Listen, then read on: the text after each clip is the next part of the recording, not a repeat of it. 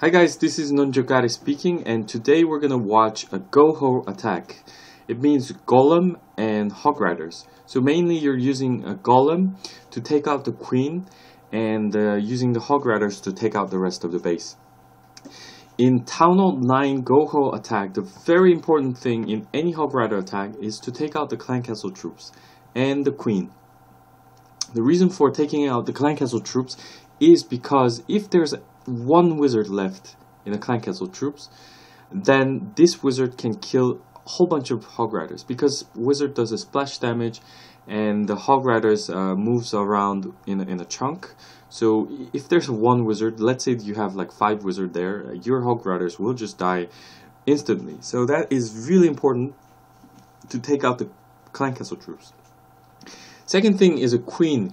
You also have to take out the queen in a hog rider attack, is because queen is a ranged unit and the hog riders will not target queen, and hog riders will target the nearest buildings or defense structures. Well, defense structures and then nearest buildings. So hog riders will not go to the queen unless all the structures are destroyed around the queen. So what will queen do is that queen will shoot hog riders from range one by one, and lots of hog riders can die during the cleanup. So it's really essential to take out the queen. But why not the king? Is because king is a melee unit, so king will approach to the hog riders. So when all the defense structures are down, hog riders will turn around and take out the king. So king is not really a big threat. But queen is a huge threat to the hog riders. So remember, in a GoHo attack, you have to take out the clan castle troops and the queen. So we're gonna watch how before going into the attack, I will explain what's the purpose of the golem.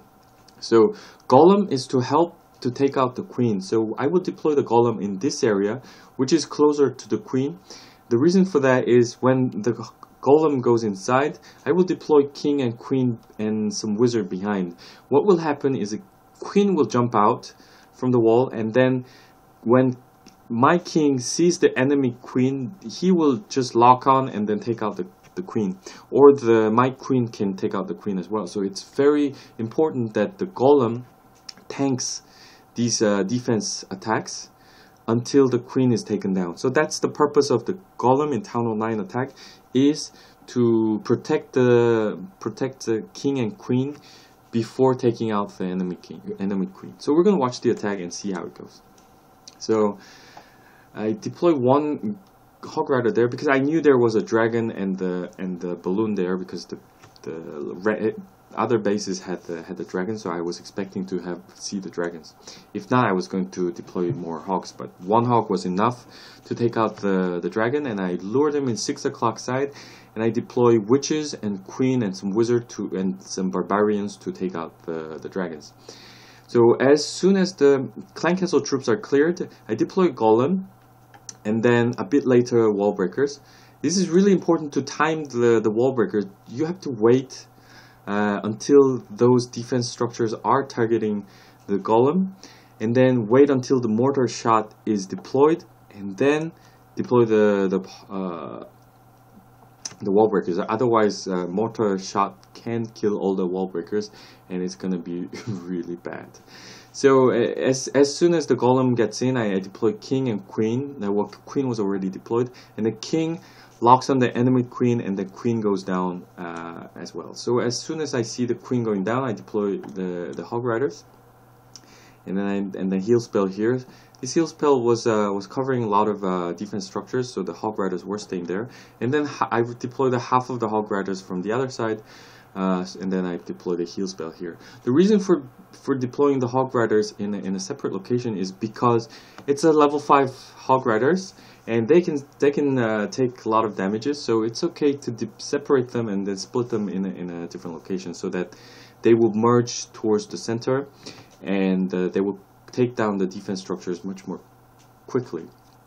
So now all the defense structures are down, and now it's just a matter of cleanup. I brought a P.E.K.K.A. from the clan castle troops, and normally you bring 2 witches in the clan castle troops, but I don't have any other clan members who can make witches, so that's why I asked for P.E.K.K.A.